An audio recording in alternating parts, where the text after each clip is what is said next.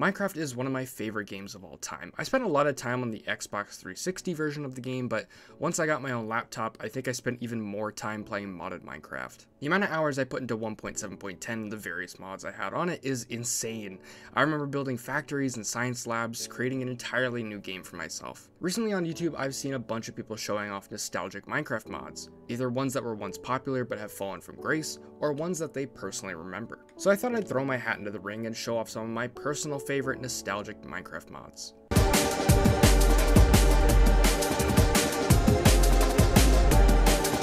Before we start, remember to subscribe. I talk about video games on this channel in an analytical style, so if you like those kind of videos, feel free to join our community. I also live stream from time to time right here on this YouTube channel, so if you want to come hang out, crack some jokes, or discuss stuff, come join us sometime. If you can't make it to those streams live, feel free to subscribe to my second channel, RatedEm Live. I upload all the best moments from my live streams onto there. But with all that out of the way, let's take a look at some of my favorite old Minecraft mods. The first one I need to talk about is Buildcraft. Buildcraft is essentially the grandfather to what Create is now. You build massive machines to automate various aspects of the game for yourself. The one thing I built in every world I made was the quarry. You could build the central computer for it, power it up with various engines, lay out the framework, and this machine would dig all the way down to bedrock and distribute the items it mined into allocated chests. There's plenty of other features, but the quarry was the main one I remember building time and time again.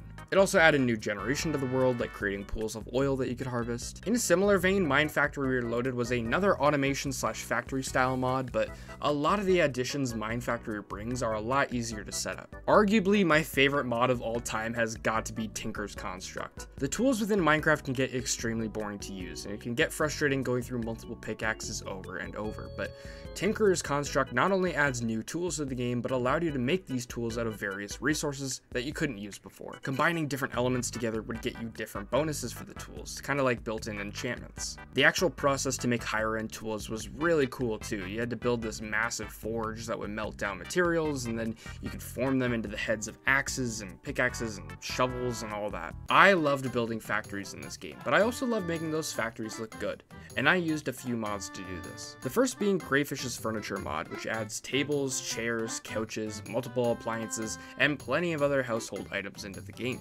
This is arguably one of the most popular furniture mods for Minecraft, and it did have its really cool features, but it had nothing on Bibliocraft. Bibliocraft introduces a handful of furniture items that are more so intended for organization. Things like shelving, bookcases, tool racks, display cases, all that. But holy moly, I mean, look at some of these models. I mean, everything is rendered in 3D, and the actual models of the furniture themselves are beautiful. Like, look at the crayfish table compared to the Bibliocraft table. You can make custom chairs, there's armor stands before armor stands were a thing, and I just learned while making this video that you can make custom paintings, but I couldn't get it to work through CurseForge. It's just the way that it compiles mods, it just didn't work for me. Chisel was another really good decorative mod, which added multiple alternative styles to pretty much every block in the game. It also added some new blocks, such as marble. The next three mods I want to talk about are all done by the same person, those being the Hats mod, the Portal Gun mod, and the Morph mod. The Hats mod allowed you to collect cosmetic hats that you could equip onto your character. This is done by killing mobs who have hats equipped onto themselves. There's a handful of references to pop culture in this mod, and it was super cool to see all of them over the course of my playtime with the mod. The next one is the Portal Gun mod, which adds various items from the video game Portal.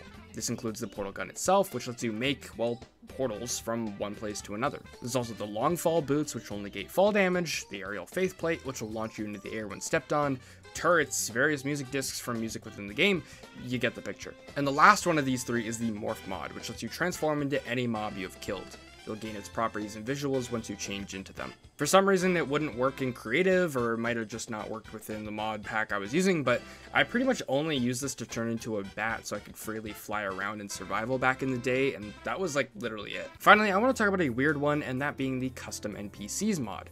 I don't know why, but I was like addicted to this mod back in the day. I would create my own NPCs to live in my factories or towns that did like literally nothing except stand there, but it made my worlds feel a lot less lonely. The mod also comes with its own slew of furniture, weapons, armors, and items. The mod is intended for adventure map creators to make, well, custom NPCs that the player can interact with. And rather than having to rely on texture packs to redesign items into other ones, there's various generic items that do pretty much nothing but give personality to your NPCs. You can make guards hold guns and wear military armor, you can make ninjas with actual ninja gear and katanas, etc. And that pretty much covers it. I might do another one of these videos in the future, as I found it pretty fun to go back in time and take a look at all the mods I spent so much time with during my youth. And hey, if you like this video, be sure to leave a like and subscribe if you haven't already. Also feel free to leave a comment, as I try to reply to as many as I can. If you want to check out more videos, you can do so here, as well as check out RatedEm Live, which is where I upload the best moments from all of my live streams. Thank you for watching, and I will see you next time.